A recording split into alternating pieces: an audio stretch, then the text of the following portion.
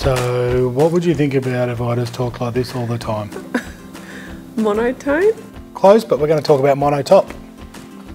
Sika MonoTop 352 NFG is a lightweight structural repair mortar with its own built-in corrosion inhibitor. It's perfect for restoration jobs on concrete surfaces, big and small. Ah yes, you boys love playing with those big toys, don't you? I'm going to leave this one to you, Brad. No worries, Lara, I've got this.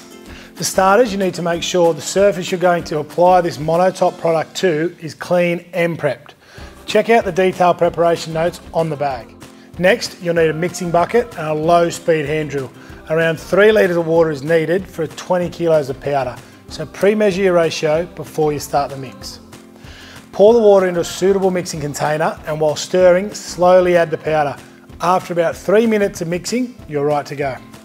You can apply by hand trowel or wet spray equipment. I'm just using a trowel for this one. It should be applied in individual layers no thicker than 75mm, and once it's started to stiffen, finish it off by trowel.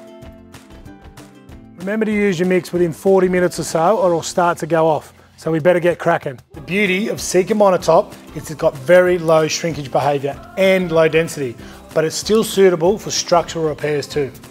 It doesn't need a bonding primer, has low chloride permeability and comes with an A1 fire rating. How good's that? Sika, building trust.